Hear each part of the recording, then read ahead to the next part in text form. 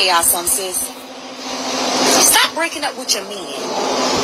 If you're married, stop threatening that man with a divorce. Every time he do something so small, y'all want to blow it up. Be ready to throw the whole nigga away. Be ready to throw your whole husband away. Knowing good and goddamn well that's the best man that y'all have ever had in your whole lifetime. And then you walk around like your shit don't stink. Like you don't come with flaws. Like you don't have issues that flow out of your heart. And it's like, come on, man. Y'all on this independent high horse. I had everything before I met him. I had my shit together. But if you were so independent, then you take your single ass over there and you be lonely. Y'all cannot expect for men not to make mistakes, for men not to fuck up. We women are stronger emotionally. We are more stronger mentally. But you talking about somebody who is the foundation of the house, who is your leader, supposed to be your leader. But y'all too busy trying to be independent. Y'all want to lead. Y'all don't want to follow. You want to be the man and the woman. You want to tell a nigga what to do, how to do it, how to think. And that shit don't work like that. Whatever happened to being feminine? A lot of women get treated like shit. Y'all get dogged out. Y'all get treated like masculine men because you carry yourself like a masculine man. You want to be a wife. You can't even make a good girlfriend. You're supposed to get married. You want to be this, that, or the other to the man, but baby, to thy own self, you have to be true. Y'all got to learn to be a little bit more submissive and a whole lot more understanding. There are more temptations that we as women are able to resist that may be a little bit more challenging for a man. Yes, he loves you. Yes, he wants to spend the rest of his life with you. Yes, he give you the world. But sis, come on now, let's be realistic. Y'all be ready to throw y'all nigga away with the smallest amount of shit, and then y'all want to play breakup, and then the moment a nigga move on, y'all broke up for a month. Then y'all mad because this nigga done went over here, done wiped a whole nother bitch. He texting a whole nother bitch. He done started vibing and fucking off with a whole nother bitch, and then you over here mad because he done moved on long before you did. This because you thought your shit was, y'all think your shit don't stink. But y'all so independent. Y'all gotta learn to be interdependent, which means that you need to become selfless. This does not work when women are so strong-minded, and y'all are hell-bent on, I can have any man I want. I can get rid of him. I can get me another good one. Let me tell y'all something. We're dating in the 21st century, not the 19th century, not the 20th century, which means that the dating pool has definitely changed.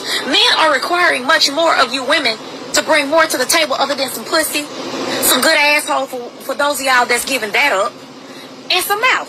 Fuck the neck. Fuck the pussy, bitch. What do you stand up vertical damn near 24 hours of your day, if not 16 hours of your day, 12 hours of your day. What are you doing and what are you bringing to the table other than giving these men a hard goddamn time? They already got the whole world against them. They got to come home, hear y'all nagging ass about the smallest shit, and y'all be ready to throw them away talking about, well, y'all want them to chase for what? Bitch, you already caught. He done wifed you. He done showed you that he love you. He done showed you that he care for you. He take care of you, take care of your children. He's going above and beyond. It's like, women, come on now. Y'all done got a little bit too obsessed with social media. Y'all too busy praising other people's relationships and not focus on your own. Y'all over here looking at Keisha and Gucci, but that bitch was building. Y'all don't want to build. Y'all want to spend a nigga to death. Y'all don't want to build shit. Y'all want to go get brand new houses, brand new whips. You half want to pay bills, and you think that all you're supposed to do is fucking suck him now, baby. You don't think that man is going to desire a little bit more of you consciously? Let me tell y'all something. Perfect fulfillment. You want to, when you're talking about having a mate, you want to not just please them physically, but you want to cover them emotionally, mentally, physically, socially, and if you contribute financially. If he doesn't require that of you, then balance him out in the other arenas. But every time a man does something, it be so interesting how when we women, we fuck up, we want passes. But the moment a man do something, and yes, a lot of men cheat. I'm not going to say all men cheat. A lot of men cheat. Okay, so how do you come back from that? Because at the end of the day, the nigga fucked up. He done fucked on something. It was just some random shit. Would you much rather he live a double life with a whole nother bitch, got a whole nother family, or he done just fucked around, he done slipped his dick off in something, he done came home, he feeling remorseful, he like, nah, hell no, I can't goddamn do this, I got a good woman at home. Men are gonna fuck up, y'all, and it just does not have to necessarily be cheating. It could be a number of different things that each of us don't like. Everybody's flaws. You have to pick your baggage. You have to pick your flaws and who you gonna unpack the shit with. But the reality of the matter is you do have to give people time to grow. You have to cultivate a man. And if you understand anything about cultivating a man, one thing that you will do, you're going to go through growing pains. Y'all going to argue. You're going to fight.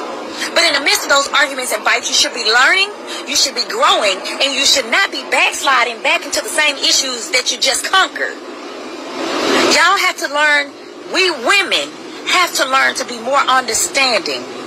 And when I say understanding, you want to understand the mindset, the mind frame of your mate. You want to be able to communicate with your mate. If you can't communicate with them, then they don't feel comfortable speaking to you about certain things. He got to go talk to his homegirl or the ones he ends up fucking because she's more understanding, she listening.